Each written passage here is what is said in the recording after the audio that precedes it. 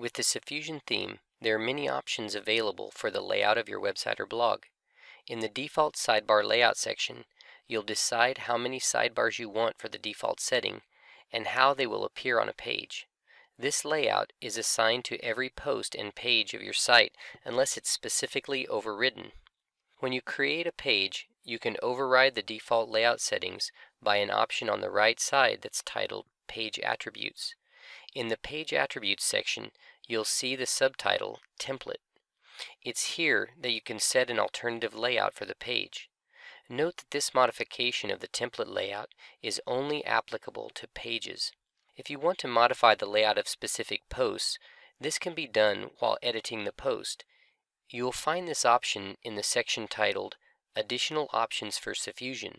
If you can't see this section, you may need to activate it.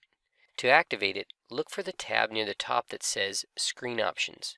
When you click on this, it will drop down a tab and show you your screen options.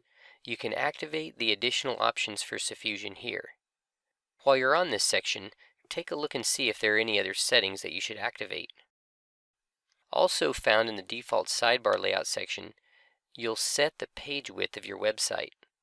The page width settings can be fluid width or fixed width. I prefer to use a fixed page width since the fixed page width allows me to control the layout of the site so that I generally will know what the visual experience of the site visitor will be like. With the fluid width layout, the visual presentation of your site may vary from visitor to visitor. In an earlier video, I mentioned width settings and their importance. Here is where we'll set your page width. I recommend a fixed page width between 950 and 1020 pixels. This page width will accommodate most of the common screen widths without making your visitors use a horizontal scroll bar.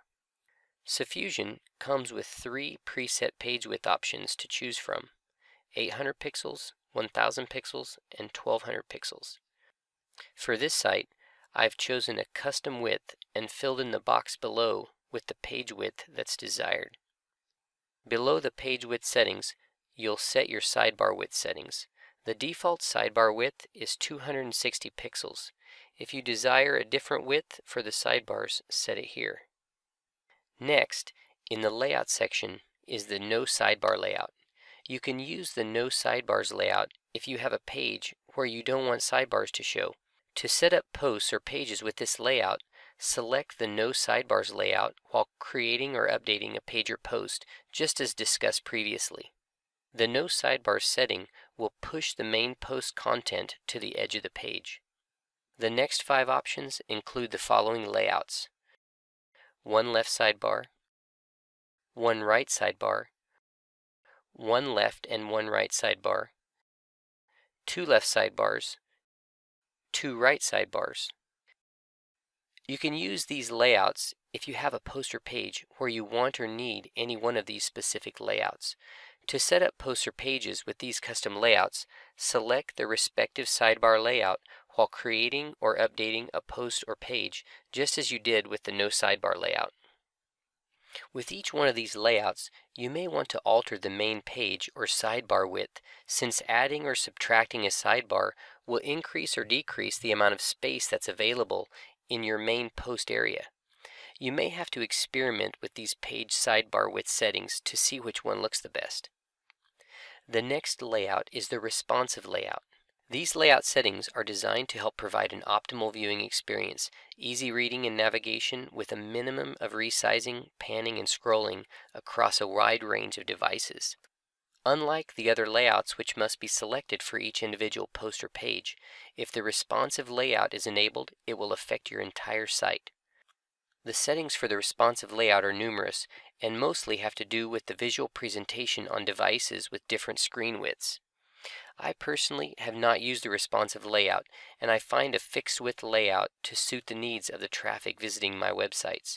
However, there may be some useful applications for this type of layout if the majority of your users are accessing your website with a smartphone or with other devices with a small screen size. The front blog page view layout will allow you to modify just the home page or blog page of your site so that it can look different from the rest of your site. Also in this section, you can modify how your posts display in the list. You can also set the number of posts that you would like to display on the main blog page. The next 5 layouts affect your dynamic pages.